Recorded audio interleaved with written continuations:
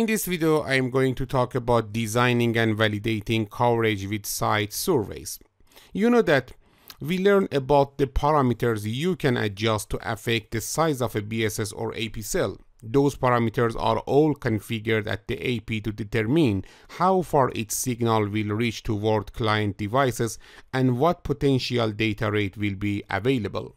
If you simply adjust the AP parameters with no other input, how can you know that client within an area surrounding an AP will actually be able to use a certain data rate? Or will client be able to associate with the AP at all? You also learn about selecting and reusing channels when multiple APs are located in the same geographic area. How can you know that the APs do not overlap on the same channel or that client can use the APs in every possible location? To verify wireless LAN coverage and performance, you have to shift your perspective toward that of a wireless client. Site surveys offers a way to either predict or actually take measurement of the RF conditions that a client experiences at various locations within the wireless coverage area. Site surveys usually produce colored heat maps that depicts things like signal strengths, SNR, data rates, and so on, that are superimposed on actual floor plans or maps. In the following sections in this video, we will learn more about the different type of site surveys and the tools we can use to produce them. First, let me to explain about the application and their requirement. To verify wireless coverage and performance, it is important to have an idea about what you want to measure and what target you are trying to hit.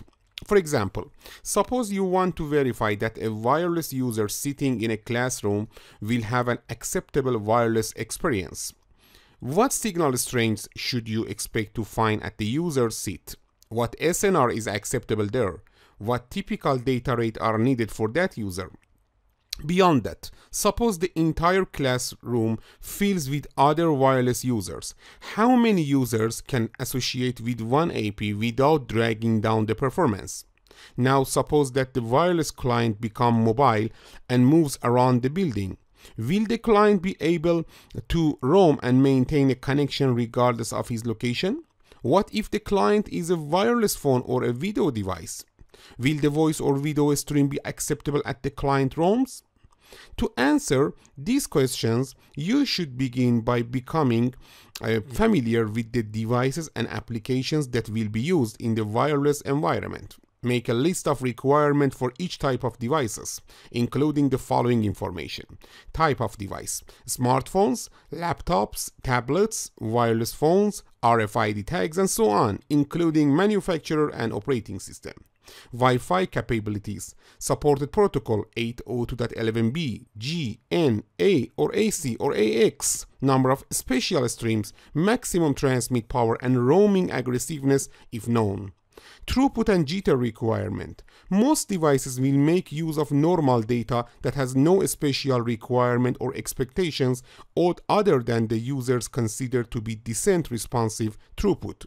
Wireless devices that support voice or video communication will usually have a limit on the acceptable amount of jitter.